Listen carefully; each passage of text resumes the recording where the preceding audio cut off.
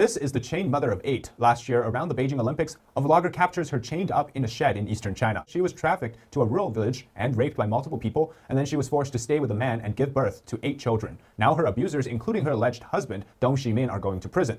However, internet users are outraged at the length of the sentence, saying it was too short for what they did to her. Dong, who is the husband, received a total of 9 years for abuse and for illegal detainment charges, with no mention of rape in the court's decisions. This is a case for rape victims being trafficked to these rural areas. And third, abuse charges of the husband, Dong, is also not enough. The abuse charge means that they're considered legally married. Millions of rape victims and human trafficked women in China have just been told by the court a human trafficking victim was raped and then forced to marry her husband, then they now only gets charged with abuse instead of the rape charges. She had her teeth all plucked out, her tongue cut to avoid her to speak out about her experience, and there was also, of course, the beating, the chaining, the starvation, and much more and much worse. For these parts, no charges were actually laid.